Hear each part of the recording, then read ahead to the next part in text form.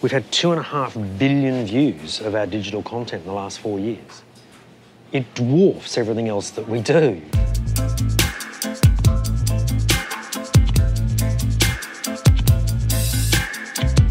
I think Triple J has done an extraordinary job over a long period of time. They are completely and utterly focused on their audience.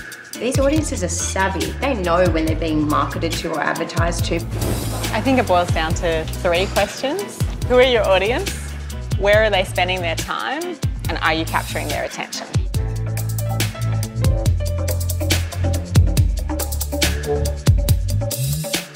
One way to differentiate or make a distinction between a celebrity, someone who's in the mainstream, and an influencer, is that a celebrity has a one-to-many relationship, whereas an influencer has a one-to-one relationship with many. And as a brand, that's quite interesting. I think 5 years ago when I started working with them, it was every kid's dream to get on Neighbours or Home and Away and have that legitimacy because you'd made it. That's changing. And as that's changing, I'm also seeing that attitude of the social talent I work with change, definitely. You know, they get TV offers, they get offers to come on the radio and they say, well, wait, why would I spend 6 months working on this TV show when I could be building my own businesses and building my own content and starting my own production company and creating exactly what I want to create, you know, where their audience isn't there for me anymore. My fans don't really care about seeing me there. We've probably taken a slightly different lens. Occasionally we're working with sort of YouTube creators per se, like the Bondi hipsters, but at the same time looking at how we can drag sort of what we would call a traditional celebrity back into kind of a YouTube-esque environment. And we've been playing with some stuff with Ricky Gervais. We had scripts and everything, and he, on the morning of the shoot, just put a red pen through it and said, I'd like to do it like this. Optus approached me and asked me to do an advert telling Australia that they're getting Netflix. I said I'd need like a shed load of cash, like seriously mental money. They went, okay. Well, I think the challenge has been just giving up creative control. At Coca-Cola Australia, the way in which we work with influencers is you recognise that they've built their success on an innate knowledge of what works for their audience. So that's what you're tapping into. I mean, we as brands like to have control, and in this new world, you need to release a little bit of that control. I think one of the worst things that I see as a manager is brands not taking that strategic and considered approach and just reaching out campaign by campaign. Oh, you know, these people have 1 million subscribers. We can reach their audience. They're perfect. Let's work with them. If it is a genuine partnership, you're authentically conveying this message to your audience as the influencer. Like, you know, I'm partnered with Coke. I'm partnered with Optus. The audience knows that. I deal with brands in a traditional media sense. And I'm not sure they're that far planned to have that conversation. I don't think a majority of brands think like that. I mean, the briefs that I see come through, short term, how can I kick this goal right now? So I think you're both right. I think you're absolutely right. And certainly we also have an element of short-termism. You know, so we're very focused on campaigns.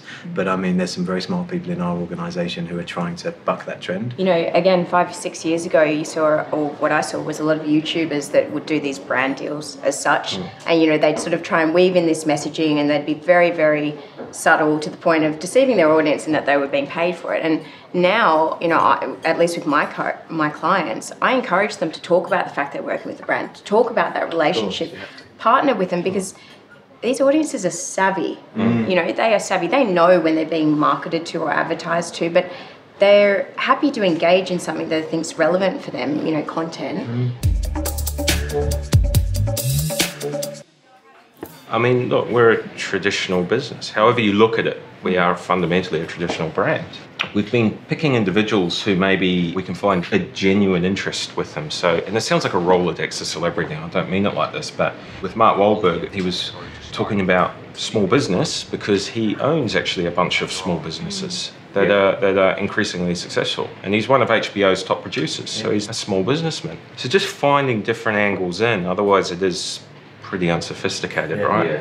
I actually had a condom company approached me about, we want to reach teenagers. We want to speak to them, and we don't want to, you know, flog them condoms, but we want to talk to them about safe sex. We collectively came up with one of my clients, Troy Savan, came up with an idea of awkward conversations with Troy. The best thing about that campaign was, you know, in every video he spoke to the fact that he was working with Durex, he teamed up with them, and his audience was responding, thank you so much for this information, thank you for talking to us about that. And then Durex would build resources around those topics that Troy was talking about, but they did it in a way that I think actually provided really valuable information to that audience of young people through someone they trusted, like Troy. And I just think it was a really great campaign. All of that is exactly what we've been talking about today in terms of how do you do this stuff properly. You know, that goes into that authenticity sort of area. From a brand point of view, if I was one of these YouTuber, I would be like using my platform to go, now who can I use to take under my wing?